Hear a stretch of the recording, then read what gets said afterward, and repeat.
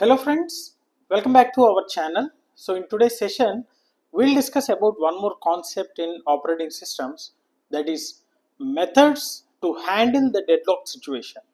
So in our previous video, we have seen what exactly mean the deadlocks and what are the conditions that may cause the deadlock situation.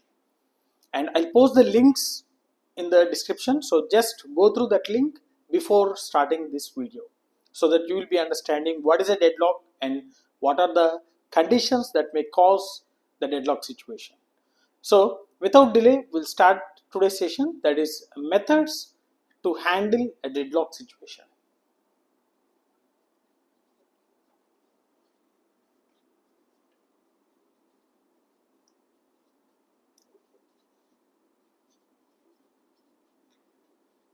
So mainly, in order to handle the deadlock situation, there are four methods.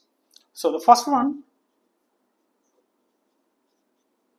deadlock prevention,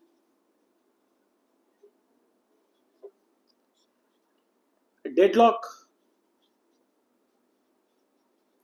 avoidance,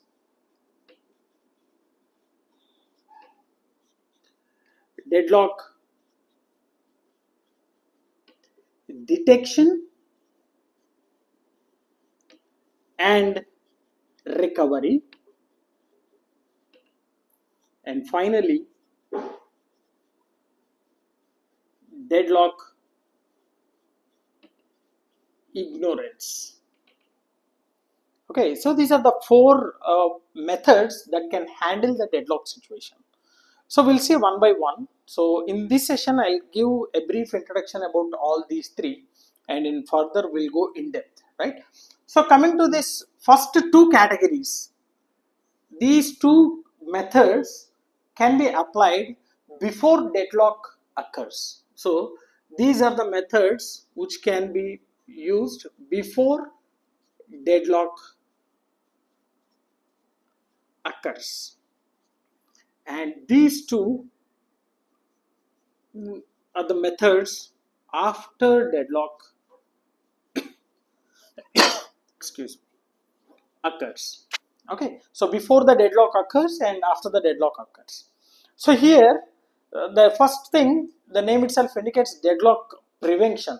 Deadlock prevention means, so before getting the deadlock situation, so we have to make sure that the deadlock is not possible. That means the scenarios or the processes which we are using and all the things we need to take care such that there should be not be the deadlock. So we know the conditions that may cause the deadlock. So those are four conditions. So one is a mutual exclusion,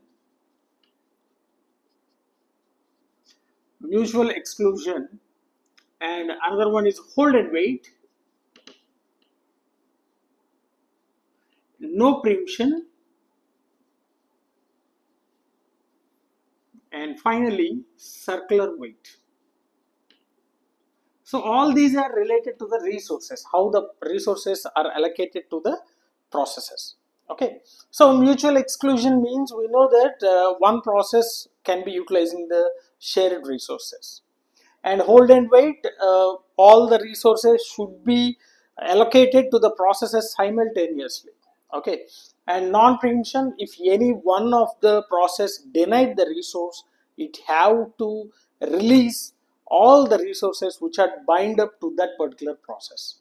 And circular wait, so that exactly causes the deadlock, right? Circular allocation of resources. Okay, so if any one of these condition is satisfied, then obviously, I mean, if any one of these conditions was not satisfied, obviously we can say that leads to the deadlock. So we have to take care that, so while writing the code itself, we need to implement any one of these conditions or all the four conditions. So then we can say there is no a deadlock situation if any one of the thing is processed. Okay, then that is called a deadlock prevention. Before getting the deadlock itself, we are taking care that not, I mean, that a deadlock situation will not comes, right? And coming to the second one, deadlock avoidance.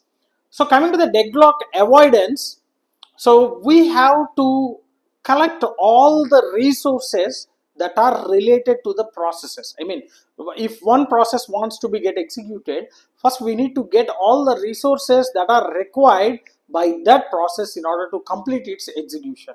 And then we have to take care about allocation of all those resources such that there will not be a deadlock. So one algorithm we'll be using for this deadlock avoidance, that is called as a banker's algorithm. Banker's algorithm. So we are collecting all the resources that are being used for one process, and we will be deciding how we can allocate the resources to the processes. And the next one, so these two are before deadlock occurs. We have to take care before the deadlock occurs. And coming to the next one, that is a deadlock detection and recovery.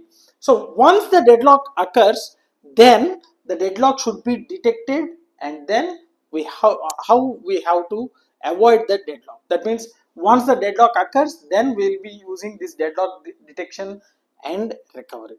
Okay, so if any one of these fails, then automatically we say that deadlock will be occurs, right? So we have to wait until the deadlock comes, and then we decide what to do in order to change it. So simply what one solution for this recovery means killing the processes.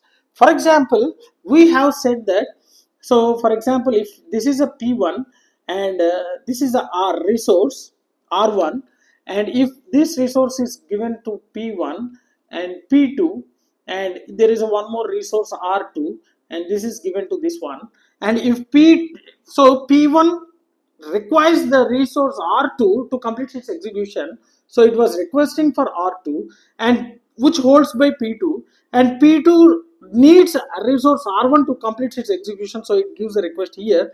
So this is a deadlock actually we have known, right?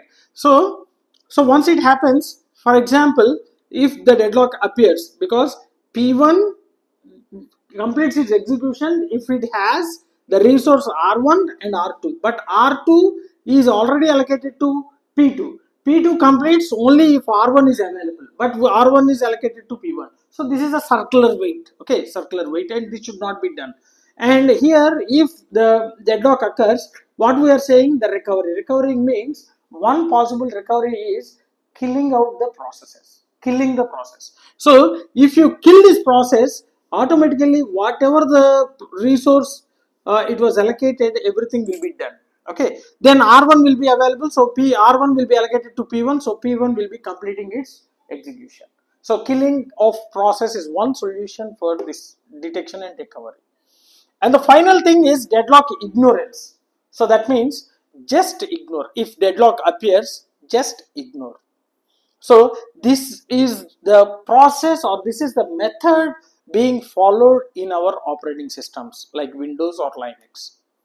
Okay, so here if any deadlock occurs, automatically, so the programmer point of view means the deadlock will never occur, and if the deadlock occurs, that may happens in once in a many years. So that's why, so they will be ignoring the deadlock. Okay, they will be ignoring the deadlock. So this is a common method which are being used in our operating systems like Windows and Linux operating systems. Okay, so this is a method. So these are the different methods that are being used to handle the deadlock situation. So in our next session, we'll go in depth with the one by one. So already we have discussed about the deadlock prevention. So these are the conditions which we have discussed in our previous session. And next we'll go with this banker's algorithm, which gives the deadlock avoidance. Okay, yes. So I'll stop here. And if you really enjoyed my session, like my session, share my session with your friends, and don't forget to subscribe to our channel. Thanks for watching. Thank you very much.